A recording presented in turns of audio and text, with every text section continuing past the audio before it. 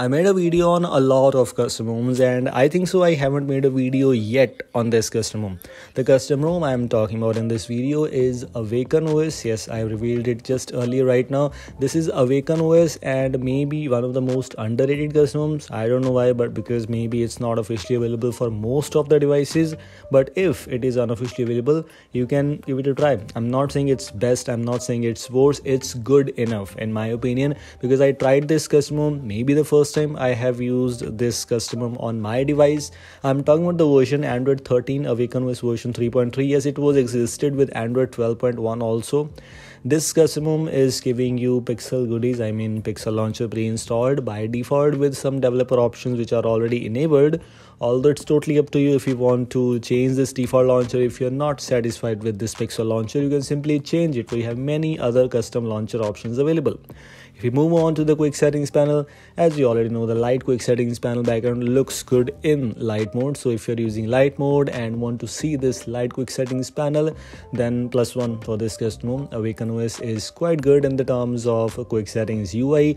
Although a lot of quick setting options are available, you can simply one click to add or remove tile. I mean, you don't need to hold and drag and drop. It's very easy to use any tile. I mean, add any tile or remove any tile from the quick settings panel. Also, one more thing, if I move on to the notification section, here you have the option to customize a heads up notification. I mean Scanner heads up, which means you can quickly disable heads up for other apps, and those will be only enabled for the phone app and messaging app. I mean the less boring heads up option. This is the kind of thing which is available. This ROM does not give you major customizations, by the way, like Rise, Droid or maybe Evolution XOS.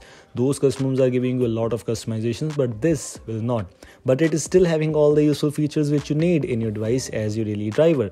For example, if you move on to the battery indicator, I mean status bar customizations or maybe the battery related settings, you'll be able to customize the battery indicator. You can use the battery style to circle, dotted circle, or even customize the battery percentage. So many useful things are present, the things which you need in your device as your daily driver. Also, the battery usage stats are also available from the last full charge instead of the last 24 hours. One more thing, if I move on to the sound and vibration options, you'll be able to see that you can customize the intensity of vibration. So this is good. I mean, in Pixel devices, most of the times you have the option to turn off the touch feedback or turn on that, but here you can even adjust the intensity, so it's quite good. It also has the option to see this. You can see the option named as in-call notifications. This is good. I mean, if you want to receive the notifications while you are in call, so that's good. If you don't want that, you can simply turn off this option. That's quite interesting one. Display give you some options related to fonts customizations, although these fonts might not be applied system wide, I think so, but things are still good.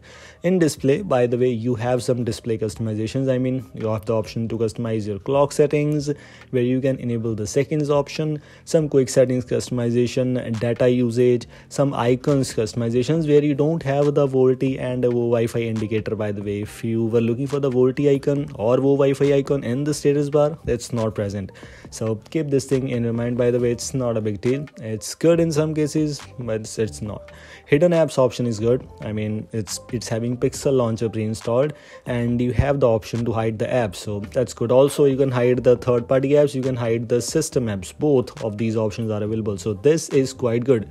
This is quite interesting one. Lock screen, it's not giving you major customizations, but it is having the option for double tap to sleep and edge lighting. These options are present, but else things are just same, like some gestures option which are mostly available in every custom ROM. I mean all of the custom ROMs, but this is quite good. Hide IME button space, this is one of my favorite features and it's present. Playback control and for advanced restart options are there. All the useful features which you need in your device as your daily driver, all those options are present. Awaken OS is there, and if you want to install the official version, if it is available officially for your device, you can install that version. If it is available unofficially for your device, you can install that one too. You can simply give it a try.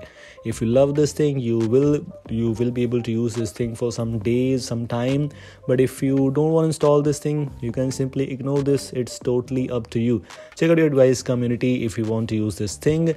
And yes, this is all from today's short and simple video. Don't forget to like and share this, and also don't forget to subscribe the channel. Goodbye.